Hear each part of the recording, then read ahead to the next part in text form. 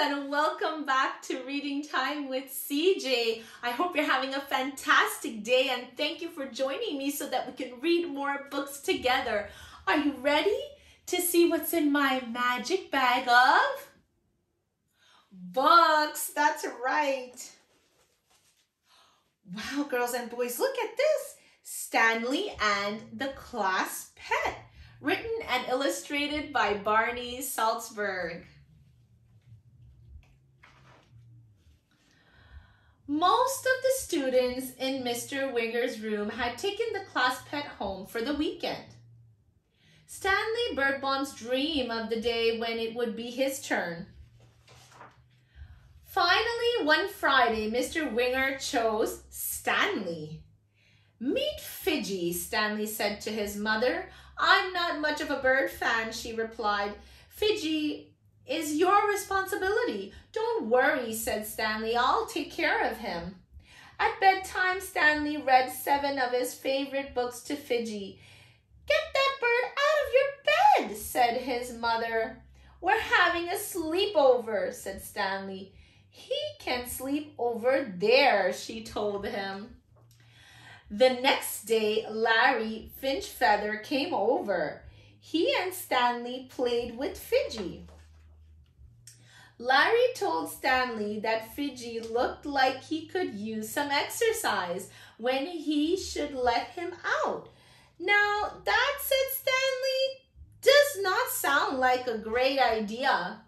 "Come on," said Larry. "Fidgy's been cooped up in a cage. He's a bird with wings.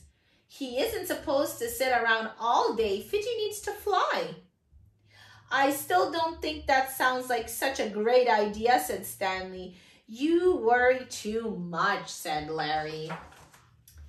Larry Finchfeather counted as Stanley unlatched the door to the cage. 10, 9, 8, 7, 6, 5, 4, 3, 2, 1.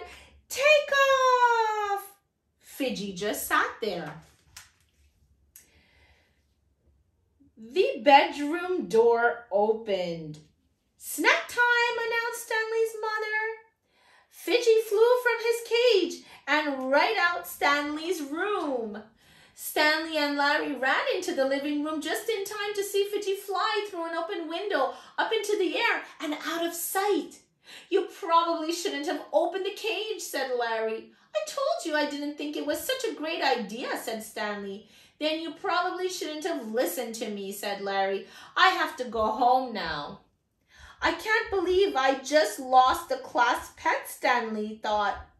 "Poor bird, Figgy," he called. Figgy, you can come home now, please." There was no sight of him anywhere. "Larry Finchfeather made me lose Figgy," Stanley complained to his mother when he got home. "Whose responsibility was it to take care of Figgy?" she asked. "It was his idea to let him out." "Did you say no?" asked his mother. "Not exactly," said Stanley. "Could we move to New Zealand?" He called Polly, Otis, Anita, and William. Stanley hoped it would be easier to face everyone at school if a few of his friends knew he had lost the class pet.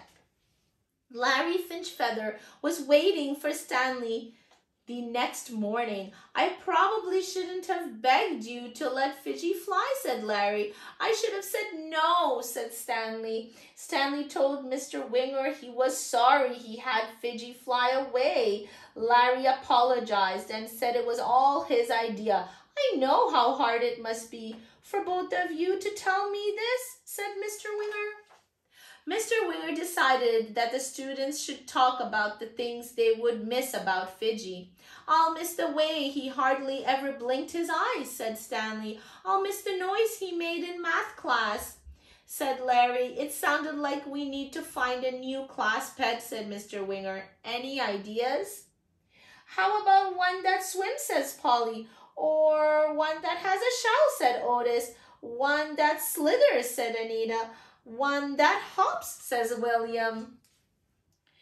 "We could have 4 class pets," said Larry. "Now Now that, said Stanley, sounds like a great idea. Wow, girls and boys, what a fun book. Do any of you girls and boys, did you guys ever had any class pets in your classrooms? Please, I would love to know, and you can let me know in my comment box below on what kind of pets you might have had, and let me know how that went. All right, until we see each other next time. And if you'd like to purchase this book so that we can read together again, you can find the link in my description box below. Thank you so much for reading with me. Until we see each other next time. Bye-bye.